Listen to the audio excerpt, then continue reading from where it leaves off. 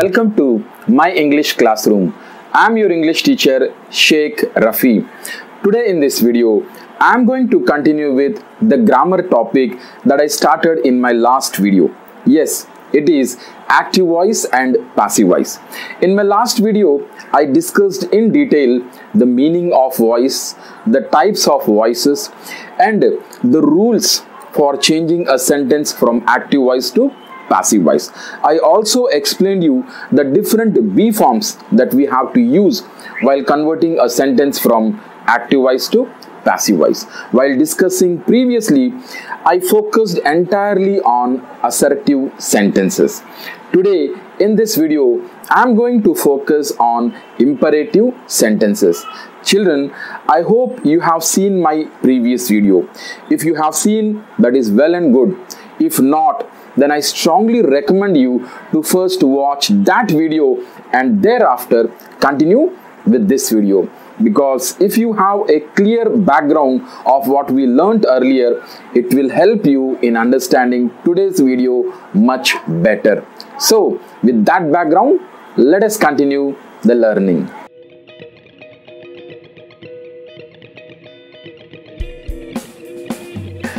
Let us first of all understand what is an imperative sentence. An imperative sentence contains a request, an order, a command, a suggestion, an advice, or a wish. Generally, imperative sentences, they ask us to do something or not to do something, or to be like this or that, or not to be like this or that. So let us try to understand the structure of imperative sentences and then understand how to convert them into passive voice. Let us look at the first type of structure for imperative sentences. Those sentences where in active voice we are given only verb and object.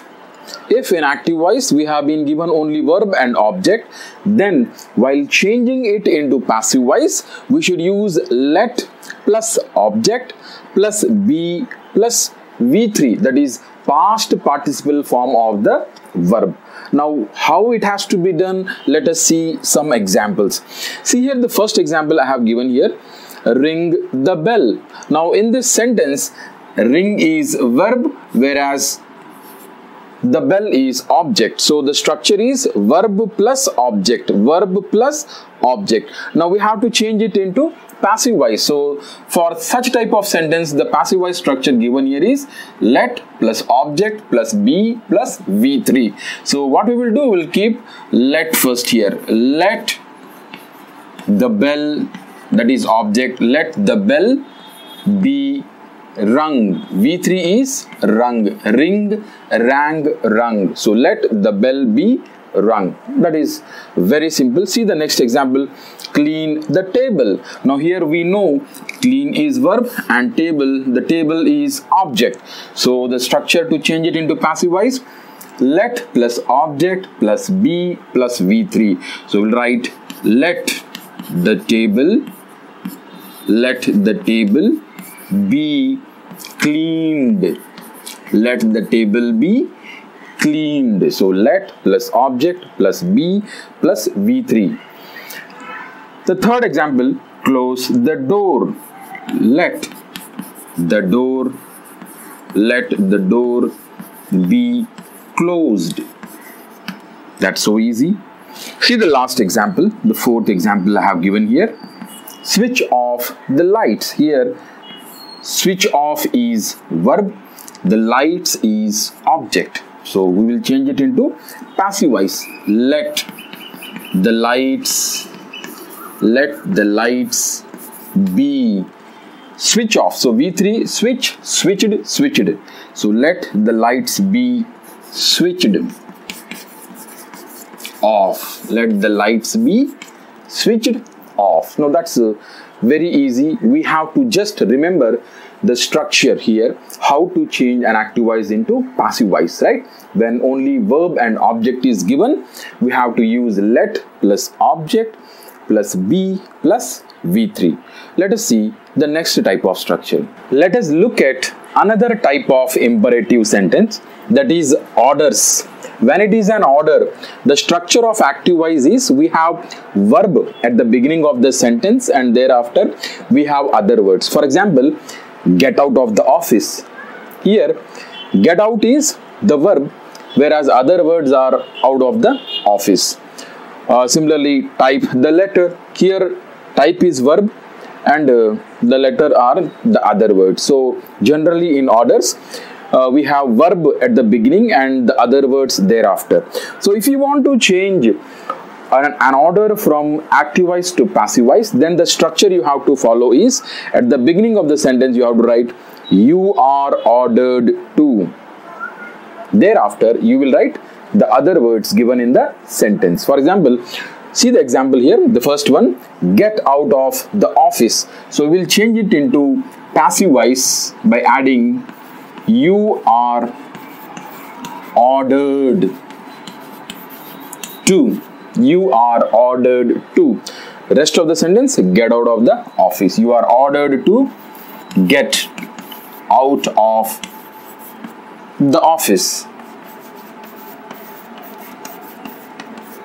See the next example, type the letter. Now this is an order. So how we will change it into passive voice? You are ordered. You are ordered to type the letter. You are ordered to type the letter. Then let us go ahead with the third example. Complete the work by evening. You are ordered. You are ordered to complete the work.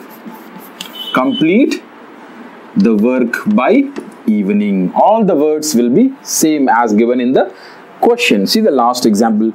Bring a glass of water for them. Bring a glass of water for them. Now by reading or looking at the sentence, we should understand that this is an order. So how we will change it into passive voice? You are ordered. You are ordered to, and thereafter the words given in the sentence. You are ordered to bring a glass of water for them. The remaining words all will be same. So this is the structure that we have to follow in case of orders. For orders, for advices, even for commands, we use the same structure. Let us see some more types of structures. The third type of sentence I have mentioned here are requests. So whenever we make a request to someone, we generally use the word please. So in active voice, the structure is we have please plus other words given, and while changing it into passive voice, we have to use you are requested to plus other words. Let us see some examples and understand it. See the first sentence I have given, please help me. So the structure is please plus other words. Please help me. So when I look at the word please, I understand that it is a request. So if I have to change it into passive voice, I will frame the sentence, you are requested to. You are requested to help me. So let us write the answer. You are requested to help me. So that's an easy way of changing it into passive voice. See the next sentence. Please close the window. You are requested to close the window. You are requested to close the window.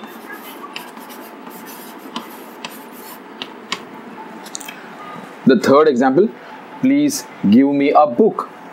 You are requested. You are requested to. Up to here it is common in all sentences. Thereafter we have to write the other words. You are requested to give me a book. See the final example. Please don't do that. So he's asking something not to do. So what we will write? You are requested. You are requested not to do that. Not to do that. So that's a very easy method of changing from active voice to passive voice.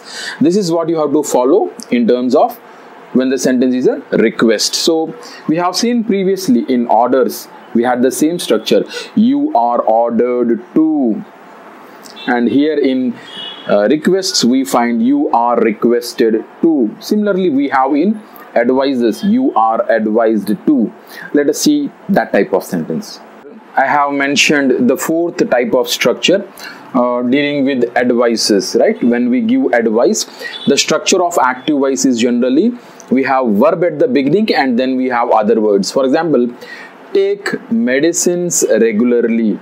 So when somebody says take medicines regularly, generally this is an advice given by doctors. So we have to identify that it is an advice. So we have verb at the beginning and then we have other words, and if we want to change it into passive voice, it is similar to orders or requests. When it was an order, we said you are ordered to. When it was a request, we said you are requested to. Similarly, when it is an advice, we say you are advised to. Plus we have other words. So let us see some examples. The first example they have given here is take medicines regularly. So our answer will be you are advised to. You are advised to take medicines regularly. So that's easy to change it into passive voice. See the second question given there. Go for a walk daily. Now again this is an advice. So how we will change it into passive voice? We'll use you are advised to. You are advised to go for a walk daily. See the third example. Wake up early. Now we know that this is a advice generally given by all parents. So wake up early. You are advised. You are advised to wake up early. Let us see the last example given here. Don't smoke. So this is a negative advice. Somebody is asking you not to smoke. So don't smoke. How we will change it into passive voice? You are advised. You are advised. You are advised not to smoke. Not to smoke. Right? So children, that was easy. How to change an advice from active voice to passive voice. Let us look at the other structure. The fifth structure that I have mentioned here is about suggestions. Even the structure for suggestions in active voice is same. We have verb at the beginning and it is followed by other words. So what we have to do when we have to change it into passive voice, we should first write the subject, then we should write should be, and finally we should write the V3, that is past participle form of the verb. Let us look at some examples. The first sentence given here is respect the elders. Someone is suggesting you that you should respect the elders. So what we will do? First we have to write the subject. Now in this sentence, respect the elders, the subject is the elders. So we will write the subject first. The elders. Then should be. The elders should be. The elders should be. Finally, we have to write the third form of the verb. Respect, respected, respected. So the elders should be respected. So that is the structure that we have to follow. Subject plus should be plus V3. So keep in mind that when it is a suggestion, we should use should. Suggestion, we should use should be. So this is different from the previous structures that we saw. Right? See the next example. Help the weak and poor. So here help is verb. The weak and poor is subject. So we will write the subject first. The weak and poor. The weak and poor should be. The weak and poor should be helped. V3 is helped. See the next example. Love the kids. Here the subject is the kids. So we will keep the subject first. The kids. The kids. Then we will write should be. The kids should be. And then third form of the verb love. It's loved. The kids should be loved. And finally, the last example given here is don't hurt others. It's a negative sentence. Don't hurt others. So the subject here is others. So we'll write others. Others should not be. Should not be, right? Instead of should be, since the sentence is in negative, we will write should not be or shouldn't be hurt.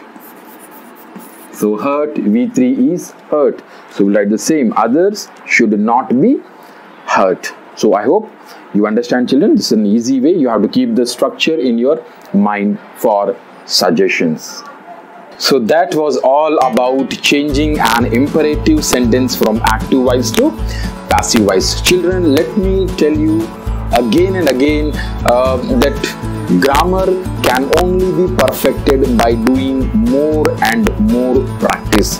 So you have to keep the structures of various sentences and how to change it into passive voice in your mind. This can be done only by practice, and that will definitely help you in improving your grammar. Thank you very much for watching this video. Please like, share and subscribe to my channel.